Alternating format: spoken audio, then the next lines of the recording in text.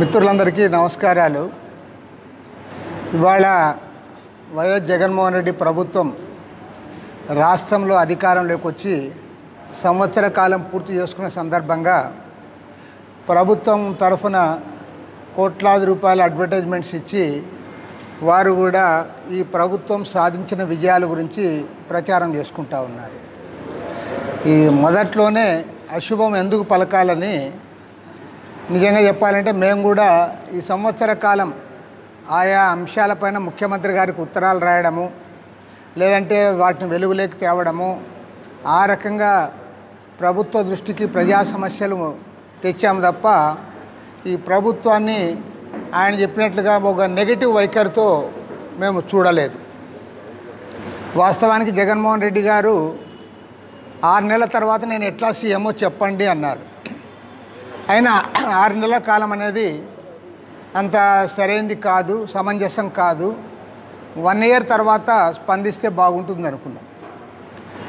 తొలుత రాష్ట్రంలో జగన్మోహన్ రెడ్డి ప్రభుత్వం ఏర్పడినప్పుడు ఒక రకంగా ఒక పాజిటివ్ యాంగిల్లో ఆయన ఎన్నికల వాగ్దానాలు, పాదయాత్రలో చేసిన వాగ్దానాలు, నవరత్నాలు అమలు చేయడానికి ఈ ప్రభుత్వం ప్రాధాన్యత ఇస్తుందని చెప్పి మేము కూడా కొంత సానుకూలంగా చూసాం. వాస్తవానికి నవరత్నాల అమలు కోసం ఈ ప్రభుత్వం కొంత కృషి చేసిన మాట వాస్తవమే, దాన్ని మనం కాదనలేము. కానీ తీరా ఏడాది పాలన చూసిన తర్వాత ఇవాళ నవరత్నాల అమలు కంటే, ప్రజలకిచ్చిన వాగ్దానాలు అమలు చేయడం కంటే మరింతగా కక్ష సాధింపు ధోరణితో ప్రజాస్వామ్యాన్ని అపహాస్యం చేసే పద్ధతుల్లో ఈ సంవత్సర కాలం పరిపాలన పైన ఒక్క మాటలో చెప్పాలంటే ఒక అప్రజాస్వామిక ముఖ్యమంత్రిగా ఆయన పేరు తెచ్చుకున్నారు. వాస్తవానికి ఎన్నికల్లో చెప్పిన అన్ని వాగ్దానాల కంటే పెద్ద వాగ్దానం ఏమంటే, మా పార్టీ అధికారంలోకి వస్తే 25 మంది ఎంపీలు నాకు గెలిస్తే కేంద్రంలో ప్రభుత్వం ఎవరున్నా రాష్ట్రానికి ప్రత్యేక హోదా చేస్తామన్నాడు. ప్రత్యేక హోదా అదే వస్తుంది, ఖచ్చితంగా మనకి 25 మంది ఎంపీలు కావాలన్నారు. ప్రజలు కూడా 22 మంది ఎంపీలు గెలిపించారు. 22 మంది ఎంపీలు గెలిపించడమే కాకుండా ఆ తర్వాత జరిగిన రాజ్యసభ ఎన్నికల్లో 4 సీట్లు ఉంటే 4 సీట్లు కూడా వైఎస్ఆర్ కాంగ్రెస్సే గెలిచింది. 100% 4 రాజ్యసభ స్థానాలు కూడా వైఎస్ఆర్ కాంగ్రెస్ పార్టీనే గెలిచింది. మరి నేను అడుగుతా ఉన్నా జగన్మోహన్ రెడ్డి గారిని, ఇవాళ నీవేం చెప్తా ఉన్నావు? ఎవరికి మెజార్టీ రాదనుకున్నాం, కానీ బీజేపీకి స్పష్టమైన మెజార్టీ వచ్చింది కాబట్టి మనం సాధించలేకపోతా ఉన్నాం. పోనీ అక్కడితో ఆగుతా ఉన్నావా? మళ్ళీ రేపు పొద్దున మనపైన ఆధారపడే ప్రభుత్వాలు వస్తాయి, అప్పుడు ప్రత్యేక హోదా సాధిస్తామని మరోమారు ప్రజలను మోసం చేస్తూ ఉన్నాం. నేను జగన్మోహన్ రెడ్డి గారిని అడుగుతా ఉన్నా, లోక్సభలో వాళ్ళకి మెజార్టీ ఉన్నమాట వాస్తవమే, మరి రాజ్యసభలో వాళ్ళకి మెజార్టీ లేదు కదా, రాజ్యసభలో మీ పైన డిపెండ్ అయ్యారు కదా, మరి మీరు ఏం చేశారు? ఒకరికొకరు పోటీపడి మీరు రాజ్యసభలో కూడా ఆయన అడక్కముందే చేతులు ఎత్తుతా ఉన్నారు. చివరికి అమిత్ షా గారు ఒక ఫోన్ చేస్తే ఒక ఇండస్ట్రియలిస్ట్కి, ఒక పారిశ్రామికవేత్తకి రాజ్యసభ సీట్ ఇచ్చావు నీవు. మరి ఆ రోజు అడిగావా నీవు? సిఏఏ ఎన్ఆర్సీ విషయంలో రాజ్యసభలో నీ సహకారం అవసరమైనప్పుడు, లోక్సభలో మీరు ఓటేసేటప్పుడు, అయ్యా మేము మీకు ఓటేస్తా ఉన్నా, మాకు రాష్ట్రానికి ప్రత్యేక హోదా ఇవ్వండి, ప్రత్యేక హోదా ఇస్తే తప్ప నేను మీకు ఓటేయననే మాట మీరు చెప్పావా? చెప్పలే. రాజ్యసభ సీట్ అడిగినప్పుడు కూడా సీట్ ఇచ్చావు తప్ప నువ్వు ఆ రోజు ఏమని అడిగావా? అమిత్ షా గారు మీరు చెప్పినట్టుగా రాజ్యసభ సీట్ ఇస్తా ఉన్నాను, మరి మాకు రాష్ట్రానికి ప్రత్యేక హోదా ఇస్తామని చెప్పారు కదా, మాకు ఇవ్వండి, మేము ఎన్నికల్లో వాగ్దానం చేశాం, మాకు ఎంపీలు గెలిస్తే తప్పకుండా సాధిస్తామని కూడా చెప్పాము అనే మాట నీవెందుకు మాట్లాడలేదు? కాబట్టి పక్కాగా మొదటి విషయంలోనే, రాష్ట్ర అభివృద్ధికి సంబంధించిన అంశం విషయంలోనే జగన్మోహన్ రెడ్డి గారు మాట తప్పాడు, మడమ తిప్పాడు, మరో మాటలు చెప్పాలంటే మోసం చేశాడు. తర్వాత నువ్వు చెప్తున్నది ఏమిటి, నువ్వు జరుగుతున్నది ఏమిటి అని నేను అడుగుతా ఉన్నా. మద్యపాన నిషేధం అని చెప్పి ప్రచారం చేశావు. మద్యపాన నిషేధం అని ప్రచారం చేసిన వాడు నిషేధం పెట్టడము అంత సులభమైంది కాదు, మాకు కూడా తెలిసే. కనీసం నియంత్రణ వైపైనా ఉన్నావా అని నేను అడుగుతా ఉన్నా. కరోనా వచ్చిన తర్వాత లాక్డౌన్ ఉన్న నేపథ్యంలో నువ్వు ఫస్ట్ ఏం తెరిచావయ్యా?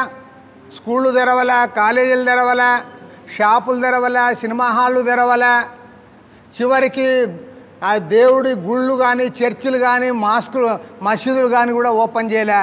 ఫస్ట్ నువ్వు ఏంది ఓపెన్ చేశావు? మందుల షాపులు ఓపెన్ చేశావు, అంటే వైన్ షాపులు ఓపెన్ చేశావు. వైన్ షాపులు ఓపెన్ చేసి వాళ్ళందరినీ కూడా రోడ్లో నిలబెట్టి పోలీసు వాళ్ళని కాపలా పెట్టి, పోలీసులు తక్కువ వస్తే ఉపాధ్యాయులను కూడా దానికి కాపలా పెట్టి నువ్వు మద్యపానాన్ని బాగా ప్రోత్సహించావు. నువ్వు ఎలక్షన్ల ముందు ఏం చెప్పావు? నిషేధం అన్నావు. నిషేధం అన్నవాడివి నువ్వు ఇవాళ సాగిలబడి నీవు మద్యాన్ని ప్రోత్సహిస్తూ ఆదాయం కోసం కక్కుర్తిబడి, రెండు ఆదాయాలు, సొంత ఆదాయం రావాలి, ప్రభుత్వానికి ఆదాయం రావాలి, జే ట్యాక్స్ వసూలు కావాలి. కాబట్టి ఎక్కడుందని నేను అడుగుతా ఉన్నా. అదేవిధంగా ఆస్తులు అమ్ముతా ఉన్నాడు విశాఖపట్నంలో, గుంటూరులో. మరి విశాఖపట్నంలో నేను కూడా మా వాళ్ళని విచారిస్తూ ఉన్నా. గుంటూరులో మొన్న పోయి నేను చూసి వచ్చా. ఎంత ఘోరం అంటే, ఎప్పుడో దాతలు పబ్లిక్ ప్రయోజనాల కోసం ఏవైతే పాపం విలువైన ప్రాపర్టీస్ ఇచ్చారో దాన్ని ఇవాళ ప్రభుత్వం అమ్ముకుంటుంది. ఎందుకు అమ్ముకుంటావా అంటే నవరత్నాలు. నువ్వు చెప్పావు ఎన్నడైనా ప్రభుత్వ ఆస్తులు అమ్మే నవరత్నాలు అమలు చేస్తాననే మాట ఎలక్షన్లు ఎప్పుడేమైనా చెప్పావా? ఎన్నికలప్పుడు కాకుండా పాదయాత్రలో చెప్పావా? నీ మేనిఫెస్టోలో పెట్టావా? ఖచ్చితంగా చెప్తా ఉన్నాం. ఈరోజు ఇచ్చిన వాగ్దానానికి భిన్నంగా ఇవాళ పోతా ఉన్నావు. పైగా రాజధాని మార్పు విషయంలో కూడా అదే రకంగా వ్యవహరించావు. నువ్వు ఏనాడు చెప్పకుండా 3 రాజధానుల పేరుతో నువ్వు అందరినీ మభ్యపెడతా ఉన్నావు. పోనీ అదన్నా డైరెక్ట్గా చెప్పావా? నేను ధైర్యంగా మారుస్తూ ఉన్నాను, అమరావతి నాకు నచ్చలేదు, విశాఖపట్నం మారుస్తూ ఉన్నానని. అట్లా చెప్పకుండా 3 రాజధానుల పేరుతో రాయలసీమను మోసం చేస్తూ ఉన్నావు. అమరావతి వాళ్ళ ప్రజలను కూడా మోసం చేస్తూ ఉన్నావు. నువ్వు చెప్పేది ఒకటి, చేసేదో దానికి పొంతన లేకుండా పోయింది. అన్నిటికంటే ముఖ్యంగా ఇవాళ స్పష్టంగా కనపడతా ఉంది, ఒక కక్ష సాధింపు ధోరణితో పరిపాలన చేస్తూ ఉన్నావు. ప్రతిదానికి కక్ష సాధింపే. మేము రాజకీయ పార్టీలు ఏదైనా కార్యక్రమం చేస్తామంటే మా పైన కక్ష సాధింపు. తర్వాత నువ్వు వ్యక్తులను కూడా వదలడంలే. స్టేట్ ఎలక్షన్ కమిషనర్గా ఉన్న రమేష్ కుమార్ గారు, ఆయన ఏం తప్పు చేశాడు? నువ్వు ఎలక్షన్లు పెట్టమంటే పెట్టాడు. కరోనా వస్తే పోలింగ్ ఇవన్నీ కష్టమని చెప్పి ఆయన వాయిదా వేస్తే, నువ్వు వాయిదా వేశావు కాబట్టి కక్ష సాధింపు ధోరణితో ఆయన్ని ఒకేసారి ఆయన పదవిలో కాదు మొత్తం ఆయన కనపడకుండా చేయాలని చేశావు. ఇవాళ నిన్న హైకోర్టు స్పందించింది కాబట్టి నిలబడింది. తర్వాత ఇక్కడ డాక్టర్ సుధాకర్ గారి విషయంలో కూడా ఆయన అన్నది ఏం తప్పో నాకు ఇప్పటికీ అర్థం కాలే. తర్వాత అది అందులో జగన్మోహన్ రెడ్డి తప్పు కూడా కాదు. ఆయన ఏమన్నాడు? మాస్కులు లేవు, కానీ తెరద పీపీఈలు ఇవ్వలేదు అని అడిగాడు. అది మన నర్సీపట్నంలోనే కాదు, మన ఆంధ్రలోనే కాదు, నేను కరెక్ట్ ఓపెన్గా చెప్తా ఉన్నా, మన రాష్ట్రం కంటే కూడా ఇంకా కొన్ని రాష్ట్రాల్లో మరింత అధ్వానంగా ఉన్నాయి పరిస్థితులు. ఆసుపత్రుల్లో డాక్టర్లు సరిగా ఉండడంలే, నర్సులు సరిగా ఉండడంలే, వాళ్ళకి కిట్స్ లేవు. అది చాలా రాష్ట్రాల్లో ఉంది. ఆయన ఆ మాట మాకు ఇవ్వలేదని అంటే, అవును డాక్టర్ గారు పరిస్థితి అట్లుంది, అయినా మనం ఫైట్ చేయాలి, అందరం కూడా ఉండాలి, మనం బయట చెప్పుకోవడం కాదు అనే పద్ధతిలో కవర్ చేయడం కాకుండా అదేదో పెద్ద నేరమైనట్లుగా అతను సస్పెండ్ చేశారు. పైగా నాకు సోషల్ మీడియాలో చూస్తే నవ్వు వస్తుంది. ఏమంటే ఆయన నర్సీపట్నంలో అయ్యన్న పాత్రను కలిశాడట. ఏమయ్యా అయ్యన్న పాత్రుడు ఎవరు? ఆయన ఎమ్మెల్యేగా మంత్రిగా చేసిన వ్యక్తిని ఒక డాక్టర్ కలిస్తే అదేమన్నా నేరమా? ఆయన ఏమన్నా టెర్రరిస్టా? అయ్యన్న పాత్రుడు టెర్రరిస్ట్ అయితే నీకు టెర్రరిస్ట్తో సంబంధాలు ఉన్నాయని చెప్పాలి.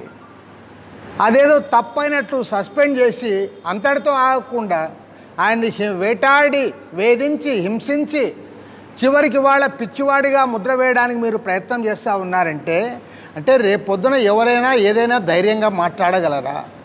మీరు ఏ వైపు పోతా ఉన్నారు? తర్వాత మా సామాజిక న్యాయం అన్నావు. నీ సామాజిక న్యాయం మన యూనివర్సిటీ ఎగ్జిక్యూటివ్ కౌన్సిల్స్ ఏర్పాటు చేసినప్పుడే అందరికీ బహిరంగంగా అర్థమైంది.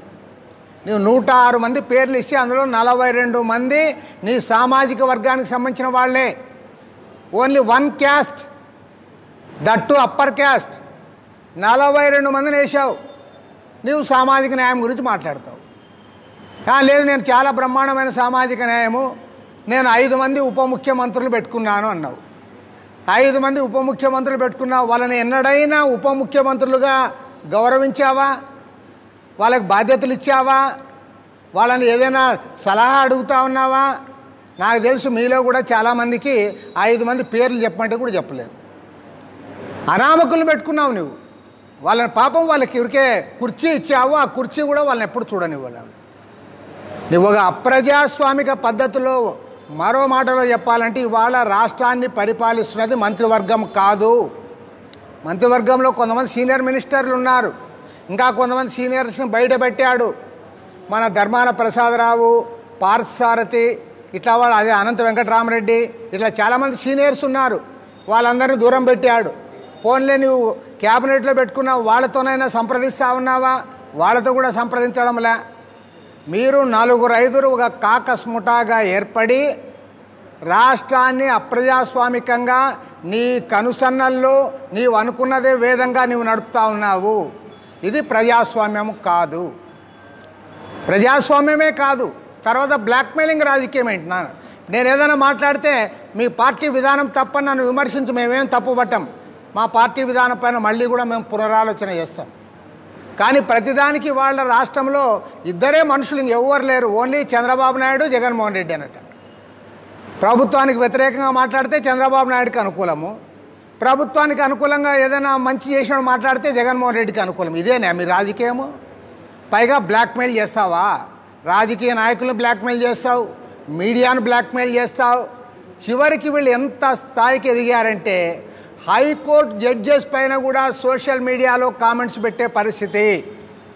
హైకోర్టు జడ్జెస్ కూడా అమ్ముడు పోతా ఉన్నారని చెప్పి వాళ్ళు ప్రచారం చేస్తూ ఉన్నారు సోషల్ మీడియాలో ధైర్యంగా. అంటే వీళ్ళని ఏమనాలని నేను అడుగుతా ఉన్నాను. ఏమనాలి మిమ్మల్ని? మీరు ఏ స్థాయికి పోయారు? ప్రజాస్వామ్యంలో లెజిస్లేచరు, ఎగ్జిక్యూటివ్, జ్యుడిషియరీ అందరి, అదేవిధంగా మీడియా ఎవరికి ఉండే అది వాళ్ళకు ఉంటుంది. అపోజిషన్కు ఉండే రోల్ అపోజిషన్ ప్లే చేయాలి. కానీ ఎవరు ఏమీ మాట్లాడకూడదు. అందరూ కూడా మేము చెప్పిందే వినాలి, మేము చెప్పిందే రాయాలి, మేము చెప్పిందే చూపాలి అనే పద్ధతుల్లో బ్లాక్మెయిలింగ్ పాల్పడతా ఉన్నారు. ఈ బ్లాక్మెయిలింగ్ మానుకోండి, ఈ కాకస్ ముఠా రాజకీయం మానుకోండి.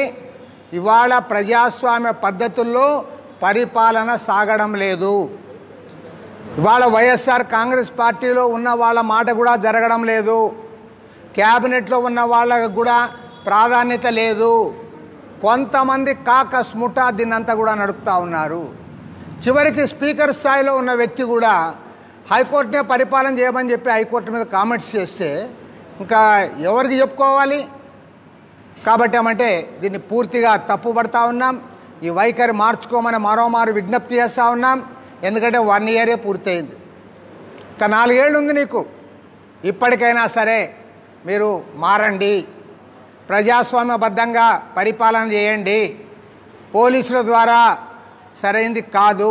ఎంత అవాస్తవాలంటే మన ఎలక్షన్ ఛార్జీలు పెంచినప్పుడు వామపక్షాల తరఫున మేమందరం కూడా పిలుపిస్తే నేను విజయవాడలో నేను ఒక్కడనే పోయాడికి, అక్కడ ఎవరు లేరు.